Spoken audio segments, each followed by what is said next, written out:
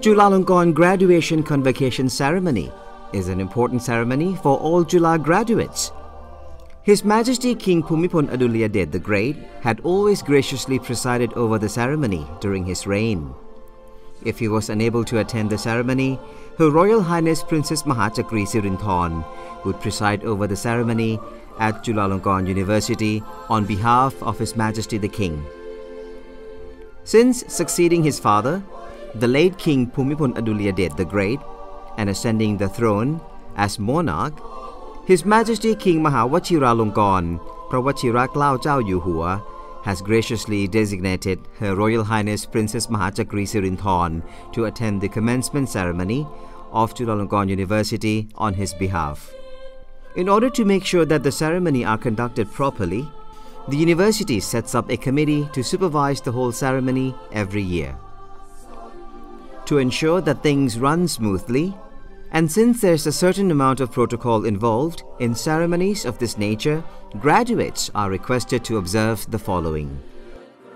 Graduates who will receive their diplomas in the morning ceremony need to be at the meeting place no later than 6 a.m. Those who will take part in the afternoon ceremony have to be at the meeting place at 11 a.m. The meeting place is located on the driveway at the rear side of the auditorium. At the meeting place, graduates must form themselves in lines as assigned during the rehearsal. The Achans, lecturers who are in charge, will check the names and the order in the lines. About 2 hours before the ceremony commences, the first graduate will start approaching the auditorium. For security reason, each person is required to walk past a metal detector device. All mobile phones or other electronic communication devices are not allowed inside the auditorium.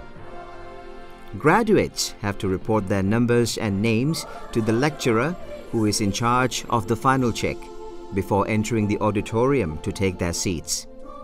This is the final point of checking. Those who arrive late will not be permitted to attend the ceremony. Upon entering the auditorium, the graduates will be supervised when taking their seats.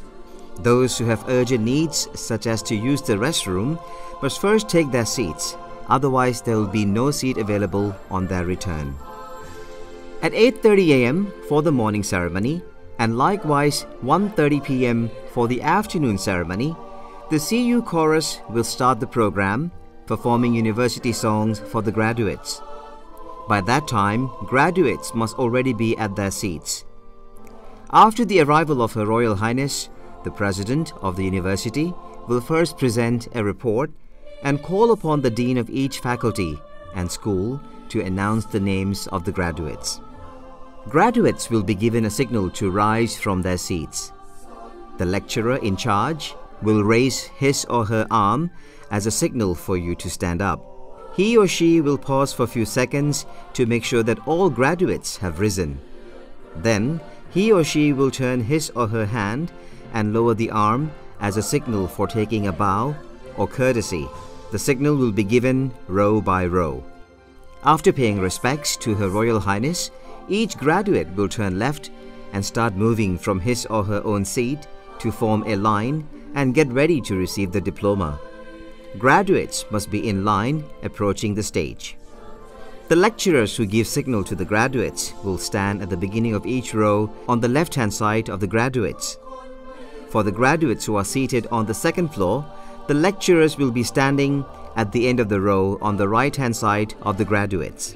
On the stage, there are 10 positions on stage plus 1 on the platform. Each point will be marked except for point number 10. While there's one graduate standing at point 0, the next graduate will be walking on the ground level. There will be no graduate standing on the stairs. There are approximately 2 steps between each position. When graduates step onto the stage, they should make sure that they turn themselves facing the princess, who is seated at the center of the stage. Each one on stage will move in rhythm, synchronizing each pause and each step.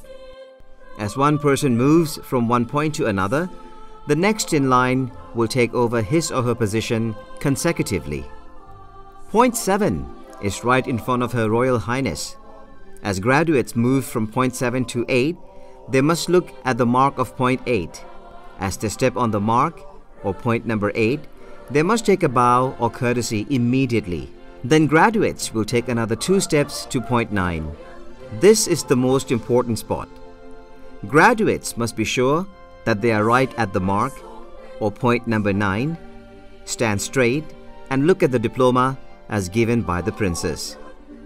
Then raise his or her right arm to the edge of the diploma, take hold of the diploma, and then fold your right arm to put the diploma attached to your chest.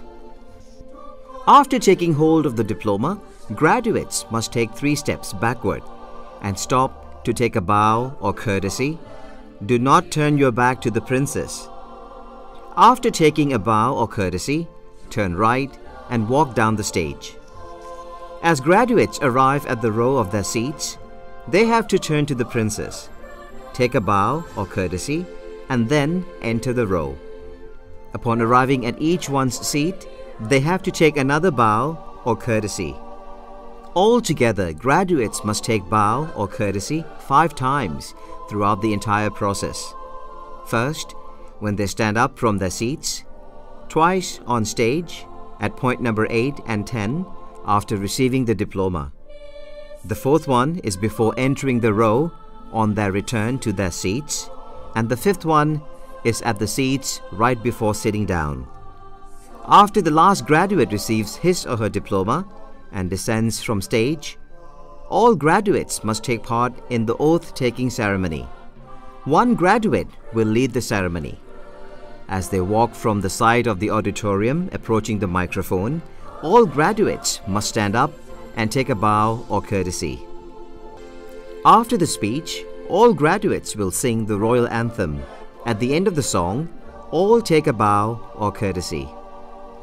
Then the princess will pay homage to the Buddha image.